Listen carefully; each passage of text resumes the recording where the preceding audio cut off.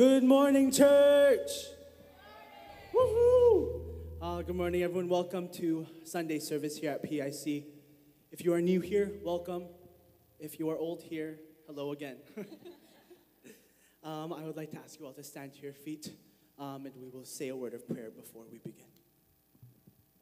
Let's bow down our heads. Dear Lord God, thank you so much for bringing everyone here safely today. And I want to thank you for continuing to keep us safe and protected from the pandemic that's out there, Lord. I want to thank you for being with us throughout every day. And I just pray that you be here with us while we worship your name, Lord. And just allow us to worship you fully with no distractions, Lord.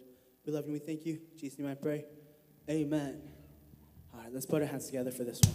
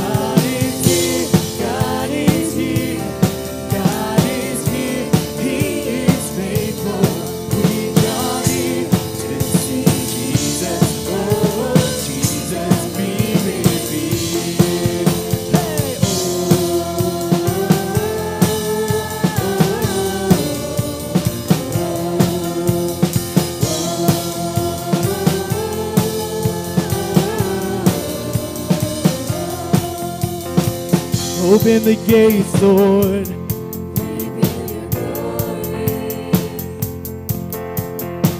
Open the nations, establish your kingdom.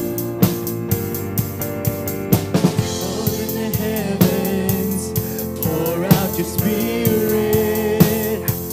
Jesus be revealed. Let's declare it. Jesus be revealed.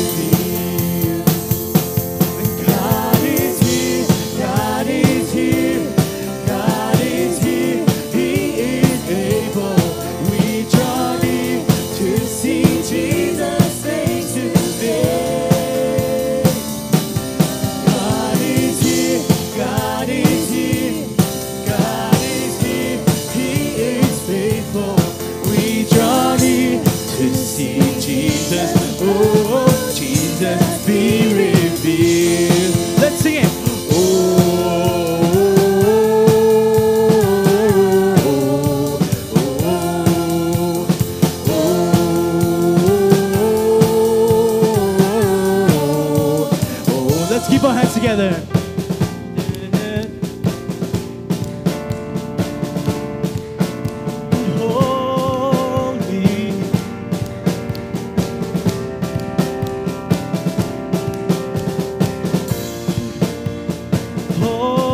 Holy, we cry holy,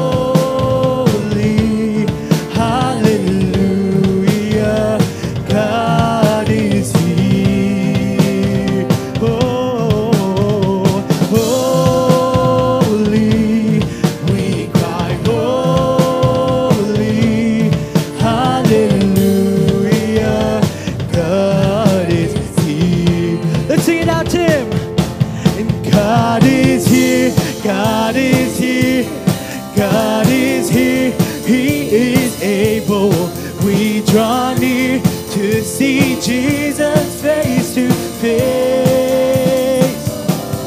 God is here, God is here, God is here, He is faithful. We draw near to see Jesus, oh, Jesus be revealed. Hey, oh, oh, oh, oh, oh. Let's give him a round of applause.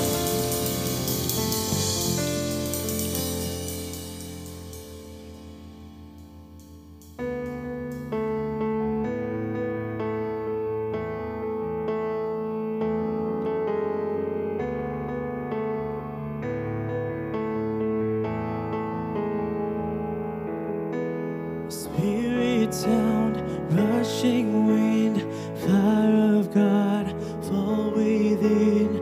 Holy Ghost, breathe on us, we pray.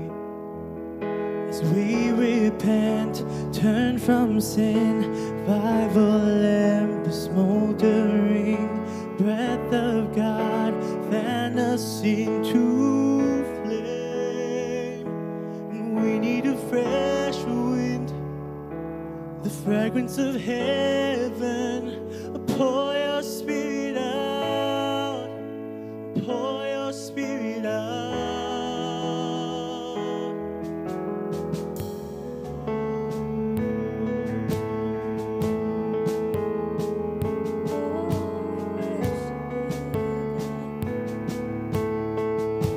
Let's lift our hands. Hearts that burn, holy fear, purified, faith and deed, refiner's fire, strengthen what remains. So we, the church, prepare your line, lamp of flame, city bride, King and kingdom come is what we pray. Let's sing it out. We need a fresh wind, the fragrance of heaven. Pour your spirit out, pour your spirit out. A holy anointing, the power of your presence. Pour your spirit out, pour your spirit out, pour your spirit out, pour your spirit out, pour your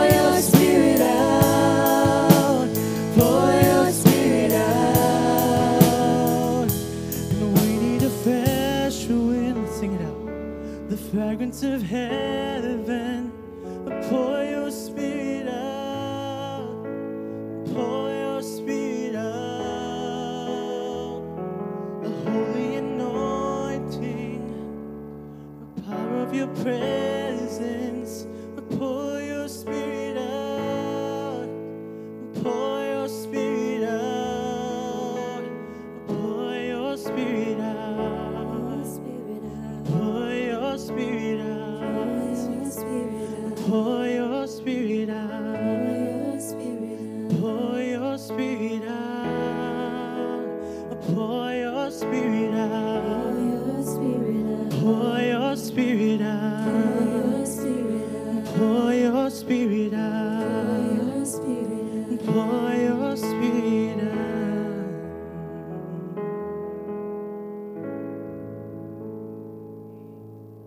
Let's keep on worshiping Him.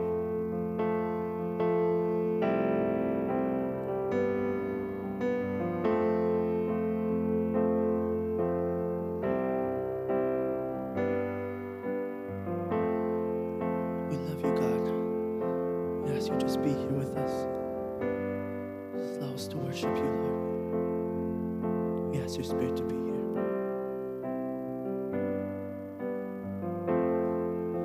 The atmosphere is changing now. For the Spirit of the Lord is here. The evidence is all around that the Spirit of the Lord is here. Let's sing. Overflow in this place. Fill our hearts with your love. We need your presence.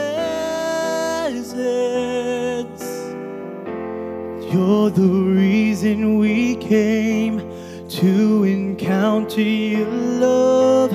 Your love surrounds us.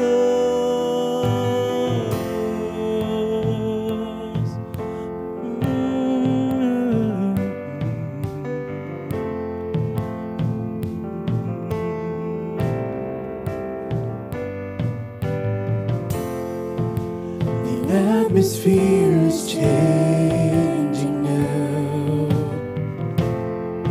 For the Spirit of the Lord is here. The evidence is all around that the Spirit of the Lord is here. Let's sing overcome.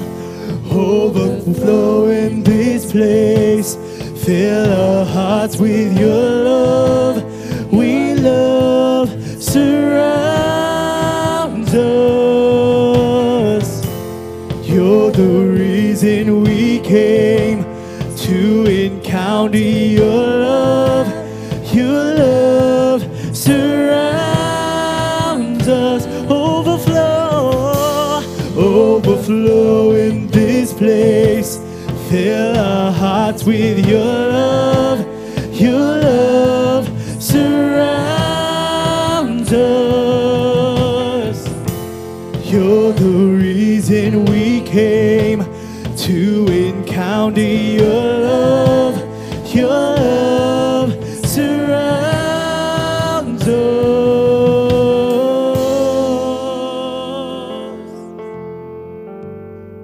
Surrounded by your love, Jesus.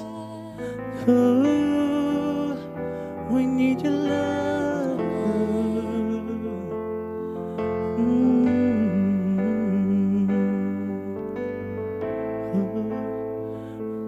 Spirit, we come here, Lord. Spirit of God, fall fresh on us. We need your presence. Your kingdom come, your will be done here as in heaven. See the Spirit of God, fall fresh on us. We need your presence. Your kingdom come, your will be done here as in heaven. Let's sing it out.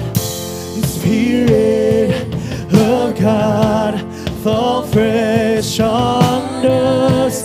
We need your presence. Your kingdom come, your will be done here as in heaven. Oh, the Spirit of God, fall fresh on us. We need your presence. Oh, Spirit, your kingdom come, your will be done here as in heaven.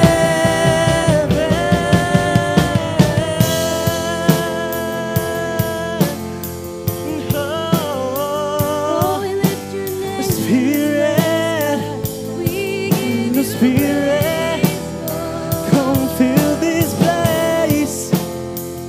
Oh, we worship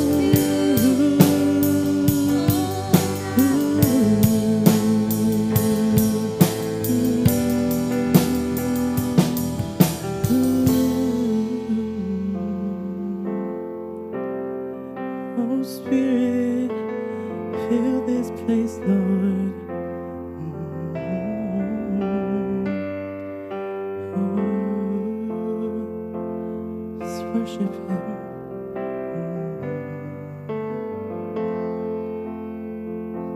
Let's sing it out to Him. A miracle.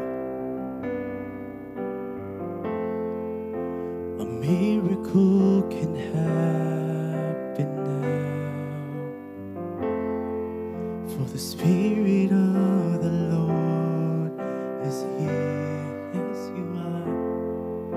The evidence is all around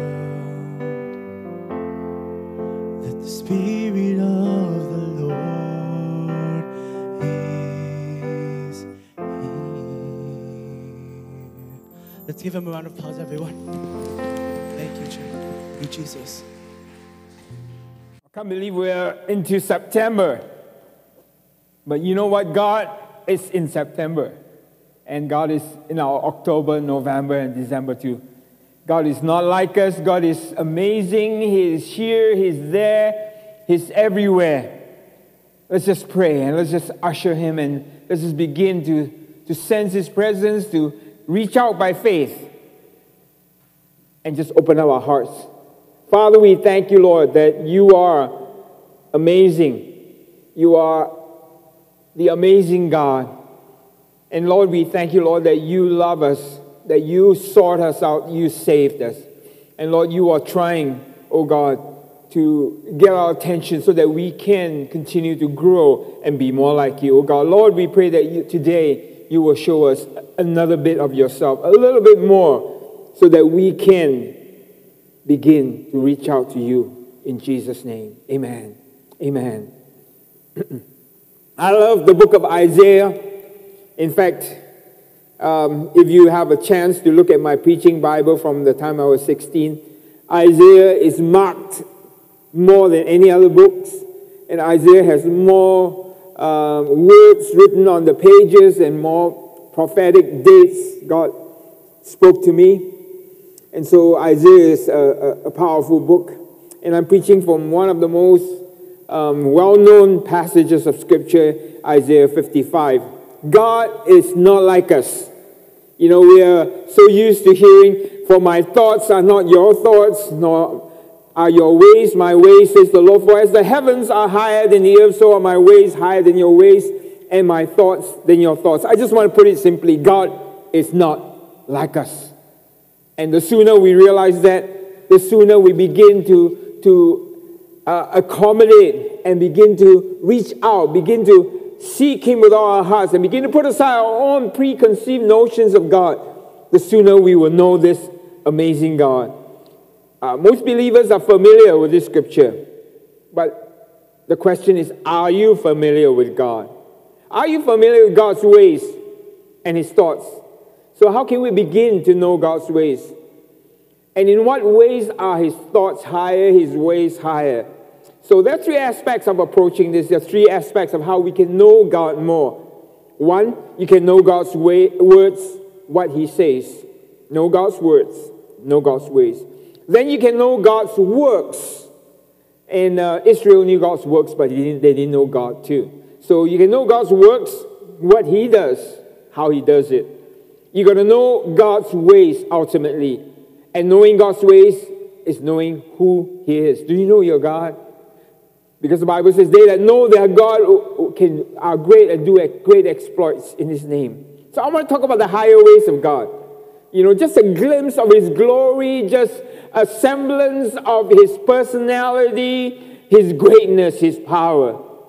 You see, God is both incomprehensible and God is knowable at the same time. And that's the great dichotomy. That's the great mystery of God, is that he wants to be known and yet he cannot really be known in his full extent because he's God. You know, if you can know God, then you must be God yourself. Psalm 145:3 says, great is the Lord and greatly to be praised, and his greatness is unsearchable. Unsearchable. You know, so there are many other scriptures that you can look at. So knowing God is the ultimate experience, the ultimate knowledge, the ultimate purpose for living. Knowing God is an inexhaustible pursuit, for God is limitless. And you know what? It is a good obsession. It's a good pursuit. And I will do it the rest of my life. I will run after God. I will run to know him. And I will continue to cry out, God, show me your glory. Show me your face. Show me who you are. First thought, the God of the higher ways. He is also the God of even though. So he is the God of even though. I mean, like, what kind of a statement is that? He's the God of even though. Let me read the scripture and you'll understand. Daniel chapter 9, verse 9. The Lord our God is merciful and forgiving, even though we have rebelled against him. Now you catch it, I hope. He is the God of even though. He's the God of even though we are not faithful, he's faithful. Even though we deny him, yet he loves us. Even though we were lost in our sins, he sent his son to die for us. God does not act or react like the way that you and I do. God is different. God is not like us. You cannot determine God's ways based on our human ways. We try to project ourselves on God all the time, and we think that because we fail him or because we think a certain way, that God also will react to us the same way. But God is not that way. So don't try to put God in your own image. John 11:25 says, Jesus said to her, I am the resurrection and the life. The one who believes in me will live. There you go, the statement again. Even though they die. He's the God of even though. In other words, you may think one way, God thinks otherwise. You may have given up hope. You may have come to the end of your life, even though. Even though. And so don't limit God. He's the God of even though. God is not bound by human considerations. Again, this thing about us projecting on God, trying to tell him who he should be. God is God. You know, we should begin to remold our image of God based on his revelation of himself to us. God is not bound by what we think, what we desire. He's not bound by our fears. He's not bound by all those things. In Daniel chapter 3, verse 16 to 18, you know the story of the three Hebrew children, Shadrach, Meshach, Abednego. They were thrown into a fiery furnace, and before they did, they told King Nebuchadnezzar, they knew how serious it was. He says, we do not need to defend ourselves before you in this matter. If we are thrown into the blazing furnace, the God we serve is able to deliver us from it, and he will deliver us from your Majesty's hand. But even if he does not, we want you to know, Your Majesty, that we do not serve your gods or worship the image of your God that you have set up. You know, this is basically coming to the point. It's one thing to know God's power to deliver. It's another thing to really know His way, His will in every unique situation. And these are three young men who knew God and knew what God was capable of doing. But even then, they knew the God of even though. We consider how God worked in a similar situation in the past, and we try to instruct Him on how He should act in our present situation. And the Hebrew children knew. They said, our God can deliver us, but if not, they didn't try to force God. They didn't try to say, God, you've always delivered in this matter, but you know, you are God. You can do what you want. You know, and our consideration of the matter doesn't play a part in it. Maybe God did it that way 1,000 times, but in your situation, God may want to do it a different way. He may want to deliver you in a different way, even though He may not deliver us from what we consider undesirable, but He will be present with us through it. Even though He doesn't deliver you from the fire, He will deliver you through the fire. You see, that even though it's a factor, the unknown factor about God, that we need to always hold close to our heart. I know God can deliver me from anything, but is this how God is going to do it? To act in this situation? It is presumptuous to run around and say, you know, I don't need to take medication. I don't need doctors. I don't need the vaccination. God can deliver me. Yes, God can deliver you, but in this situation, is that what God is going to do?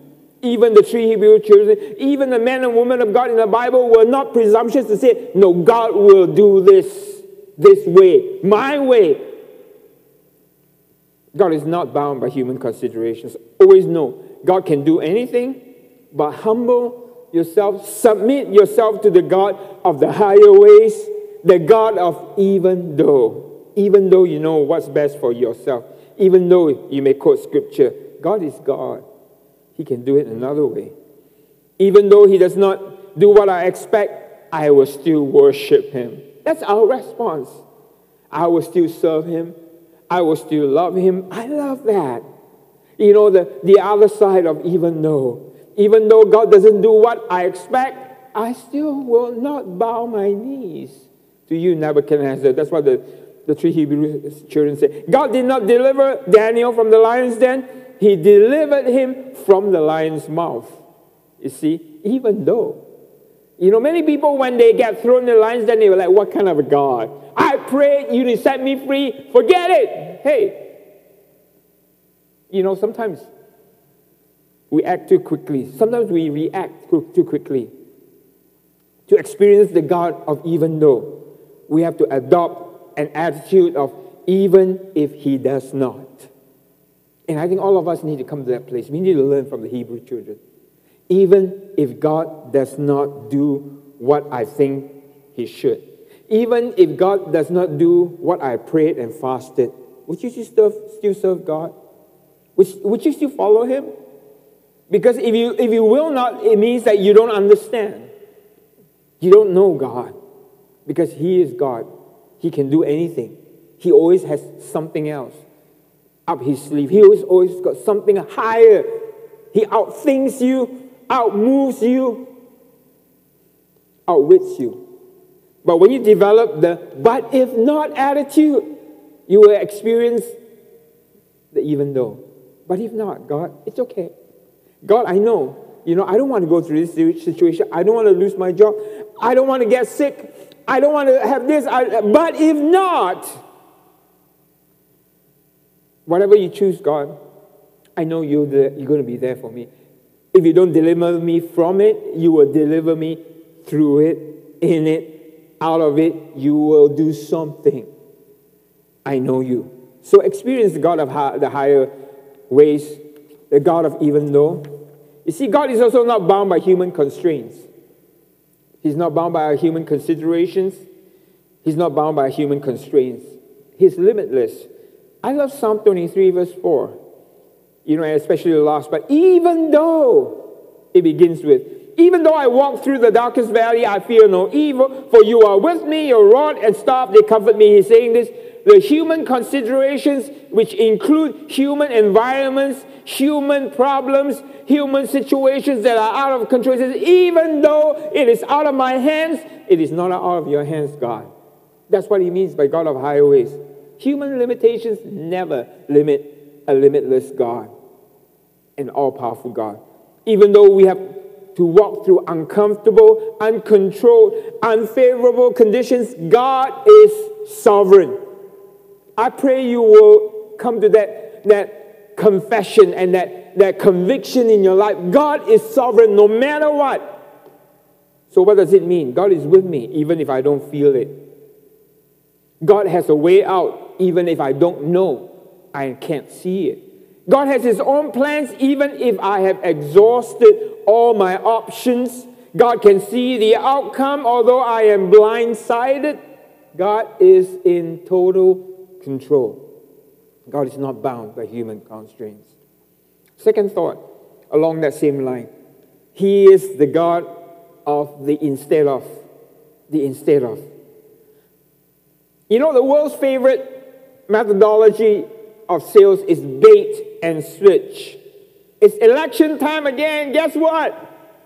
You know, that's why we're seeing money flying everywhere. Okay, you can build another tunnel under, you know, the Fraser River to replace the George Massey Tunnel. We'll give you money. You can build the Millennium Line longer, run it all the way to Langley, run it to UBC, we'll give you money. Why? Because they want, you know, they're throwing bait out there. They're saying, hey, look, you know, vote for me.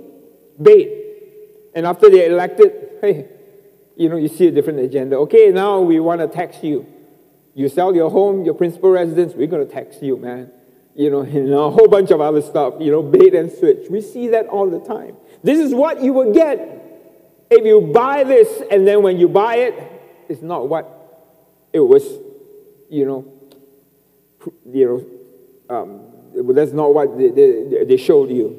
So he blesses us instead of giving us what we deserve. That's what, you know, I'm talking about, the God of instead of.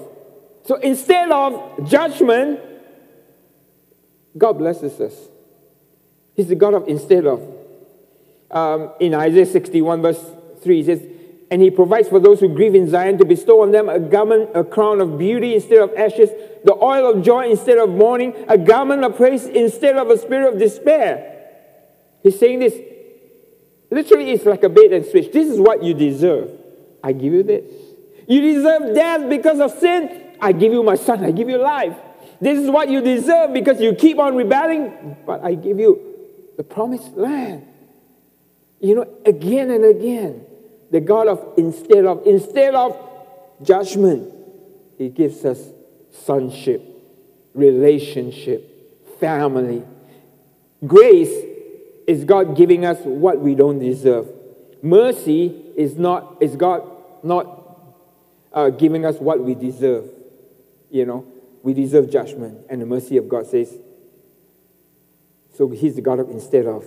God turns around for your good what the enemy plans for evil. That's the other thing that is the God that is seen in the God of instead of. You know, so we see that often life, you know, throws a curveball at us. We know that in life there's dark forces called the devil, and of course the devil's influence people that moves to do bad things. And instead of just allowing bad things to happen to us that we deserve, God turns around for your good, for my good, what the enemy plans for evil. I love Joseph's story, and this verse should always go down in your memory, in your mind. Genesis 50:20 says, you intended to harm me, but God intended it for good to accomplish what is now being done, the saving of many lives. He turns around for good. Instead of curse blessings. Instead of a terrible outcome, life eternal. He's the God of instead of. You know, and we see so much has happened in this last year. You know, missions. We couldn't go out there. You know, instead of going globally, missions, now we call it global. Global, but local. God is bringing them to us. You know, and we've seen it even in our baptism this last week. you know, when we were shut down, instead of being able to meet in person, God let us meet on Zoom. And in certain cases, it became even more intimate, the sharing. And it led to discipling, which developed so many more people. So instead of going to them, they come to us. You know, when you look at the pandemic stories, we begin to see that, yes, this is also part of the enemy's plan. He planned it for evil, but God turns it around for good. He's the God of instead of. You know, instead of bad outcomes that we should be experiencing, we're seeing good outcomes. We see our church growing. We see the people of God growing in faith. You know, I speak not only to our church, but I speak to the church out there, all the Christians.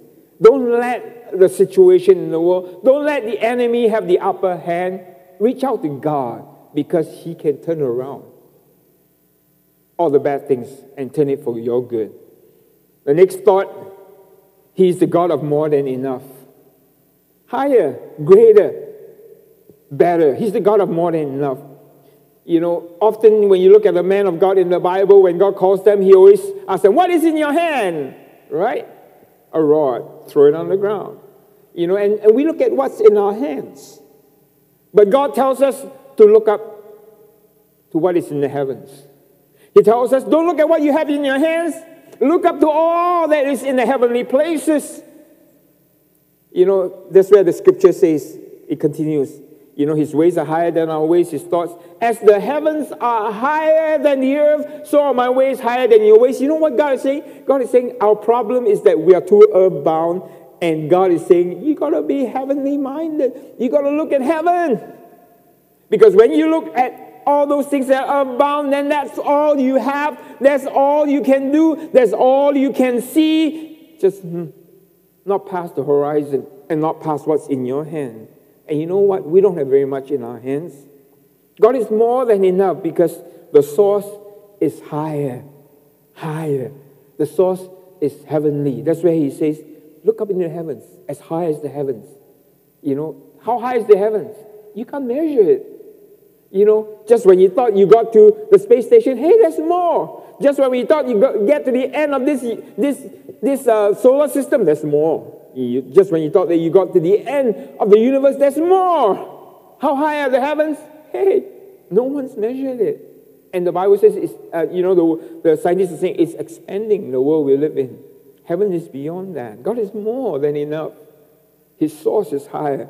Ephesians 1:3. Blessed be the God and Father of our Lord Jesus Christ, who has blessed us with every spiritual blessing in the heavenly places. Not here. Don't look around you. Don't dig in the ground. It's not here. If you're looking for the resources here, you're missing the point. If you're looking for the strength here, you've lost it. Look beyond that. He's the God of more than enough, higher than the heavens. Moses wanted God, not just his provisions. You know, when we look at the life of Moses, God told them at one point, He says, I will take care of you. I will provide for you. But you know, when Moses argued with God, he says this. He says, yeah, it's good you're going to send your provisions. It's good you're going to send, all these things to protect us. But to me, that's not good enough. I want your presence. I want you. You see, Moses knew God. The people didn't know. The people just said, it's okay.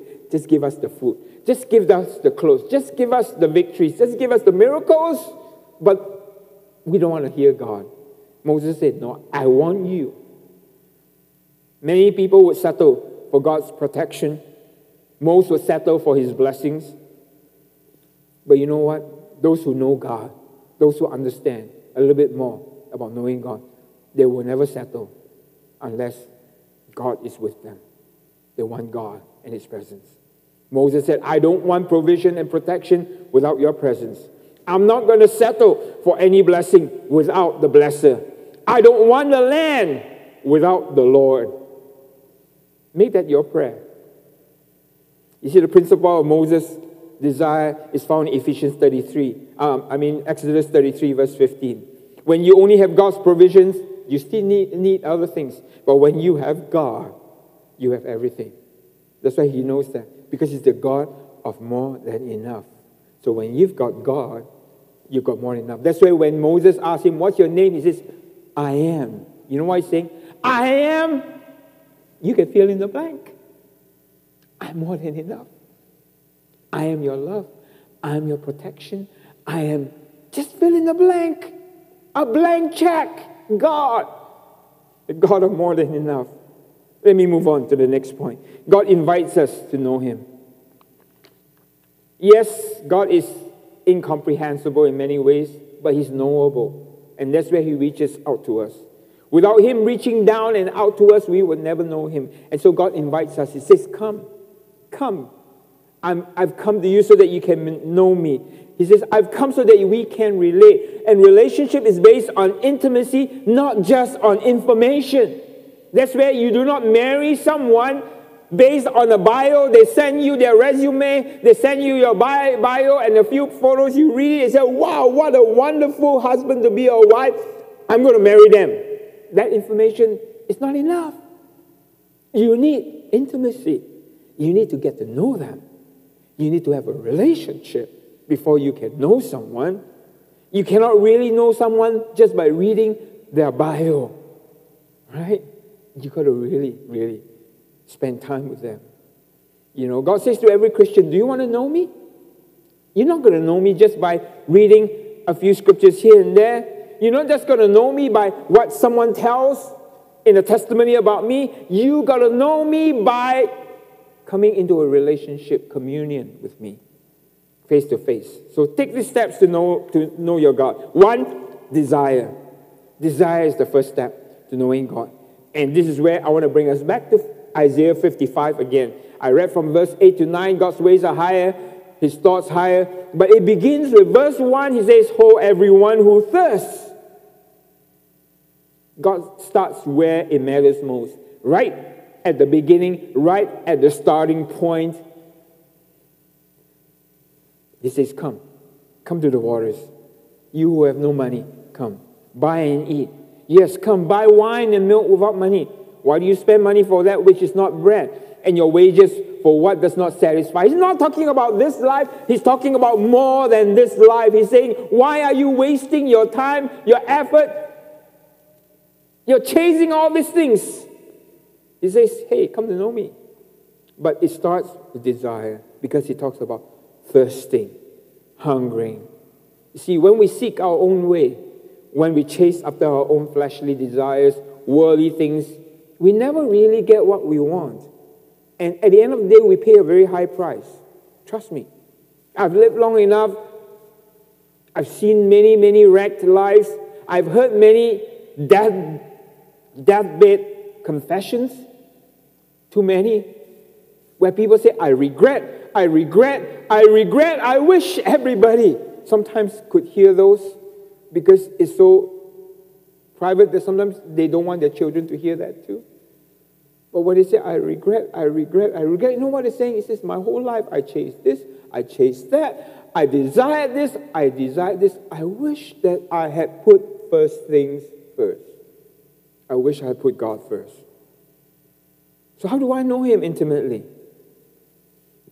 You cannot really know God's ways merely by reading a passage of Scripture about Him. How many of you know about my wife, Kim? Well, most of you call her Sister Kim. And she's not a nun, by the way. You know, for those who don't know her, she's not Sister Kim because she's a nun. It's just our very Christian way of addressing people with respect. Many of you know her, but don't really know her, if you know what I mean. I know her very well. I know her ways. I can look at her and I know whether she's happy with me or not. I can look at her and sometimes I may even be able to guess what she wants to do or what she wants to eat. I know her ways because I've spent a lifetime with her, loving her, giving to her, receiving from her. Same thing with God. You can't know God by just reading a few books, spending a few moments reading here and there a bit, here a few sermons. You got to really, really desire and get into a relationship. Isaiah 28 verse 10 says, for precept must be upon precept, line upon line, here a little, there a little. You know what God is saying? Hey, you know, even the Word of God, you know, you can't just know the Word of God just by one line. You got to read here, there, you know, experience it, you got to develop it. And the only way you begin to really soak into it is when there's a deep desire. So pray for desire from God. God, give me a desire, a hunger for you. A hunger for heavenly things. A hunger to know your ways. So develop an appetite for God's word. Change your diet. Change your life. You know, what you consume, what you read, what you take in makes who you are, the person that you are today. And so be careful with your diet. And that's where the scripture says, why do you spend money for that which is not bread? You know, he's saying, hey, you know, men shall not live by bread alone. You're consuming all this stuff. But are you getting any closer, you know, to really knowing God, to really fulfillment, satisfaction? Because you're not desiring the right thing. Secondly, discipline. Discipline trains your earthly senses to receive. Isaiah 55, verse 3 to 5, continuing on from verse 1 and 2, says, incline your ear and come to me. You know, incline your ear doesn't mean like, you know, you're sitting on a recliner. It doesn't mean rest your ear. Incline means literally tilt your ear, stretch your ear, train your ear. You know, learn to tune in, learn to focus in, learn to discipline and train your earthly senses to receive from God. You see, this is not a passive practice. It's an active exercise. It's not passive. You don't just sit around and say, oh, okay, God, you want to speak, you speak. No, you train yourself. You dig through the Word. You spend time with God. You quieten your spirit. You tune into God. You do all you can to chase after Him. You see, familiarity with God's Word brings clarity. Familiarity, clarity. Familiarity, clarity. The more familiar you are with God's Word, with God's ways, then you are clear about who He is. I'm very familiar with my wife. I'm familiar with a lot of people in the church, so sometimes when I talk to them, I know exactly where they're coming from, especially those that have been around a long time in our church, you know, through years of relationship. Experiential knowledge is essential. It's not just about information. It's about relationship. It's about transformation, becoming like the one that I desire to be. So really relating to Him. And then the next point is daily depending on God. Daily depend on God. Isaiah 55, verse 6 to 7. It says, seek the Lord while He may be found. Call on Him while He's near. It's interesting. You mean God plays hide and seek? Does God play hide and seek with you?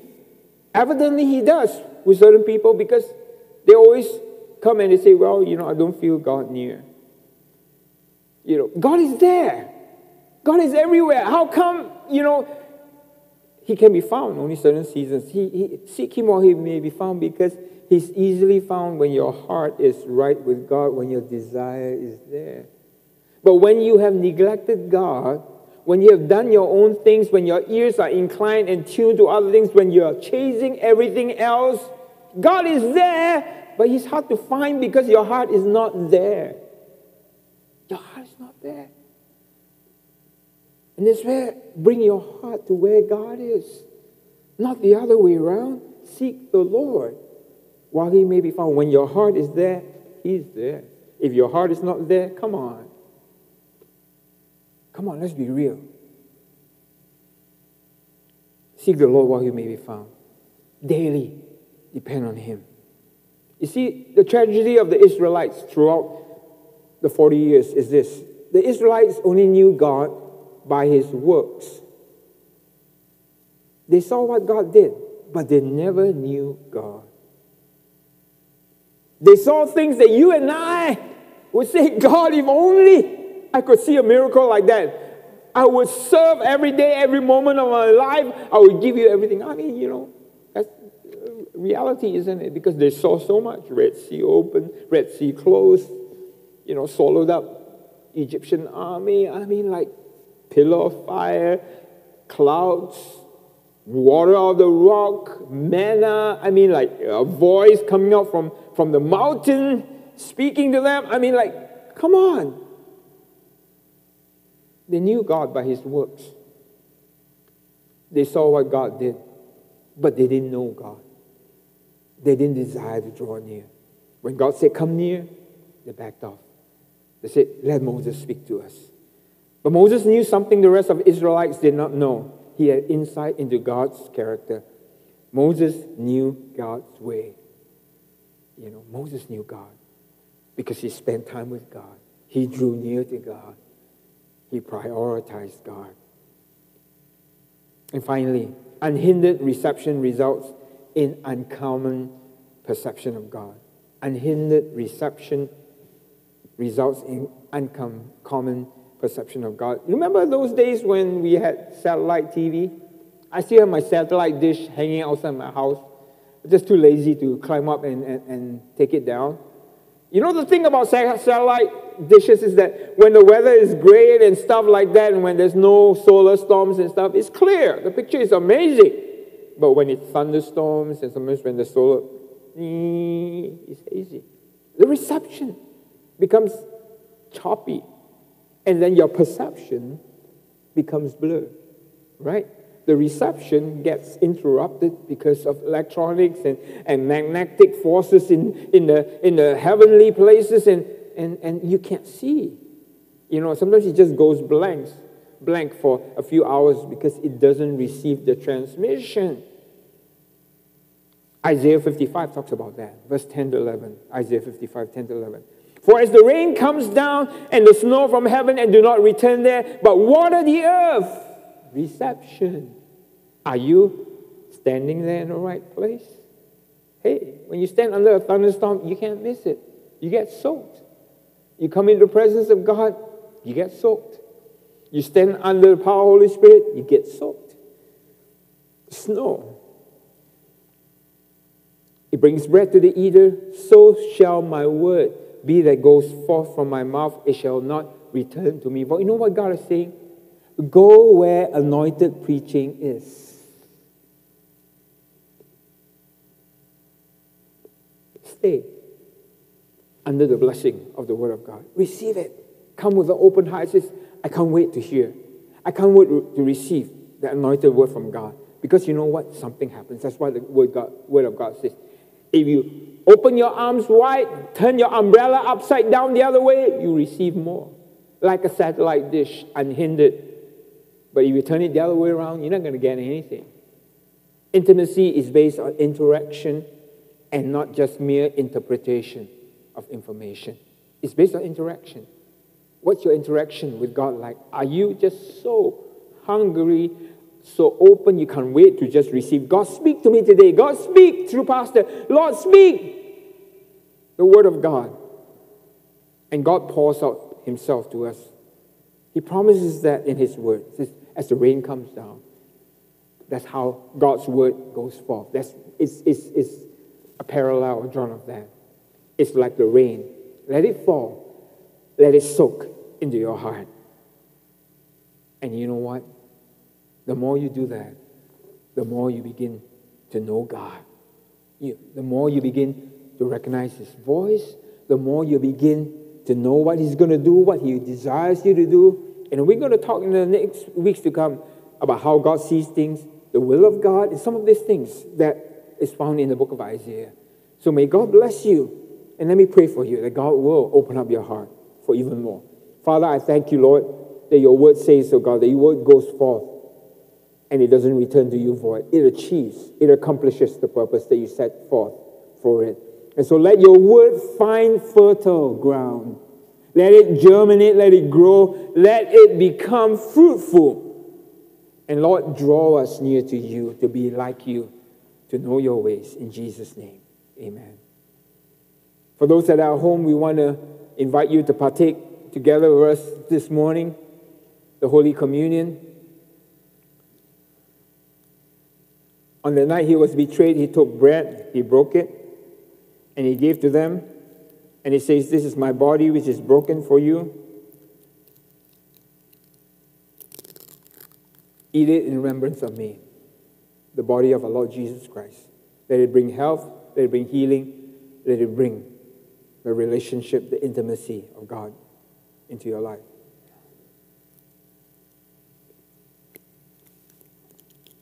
In the same manner, the cup he poured says, "This is my blood of the new covenant. Drink it as often as you eat the bread." Father, I pray, oh God, for all those that are out there listening, Lord, I pray for them, oh God, that you will draw near to them, even as they draw near to you, oh God. Lord, I pray that you reveal your ways to them. Lord, as they are disconnected from us physically, Lord, we pray that they will not be disconnected from you, oh God, because you are spirit. And those that worship you in spirit and truth. So we seek you.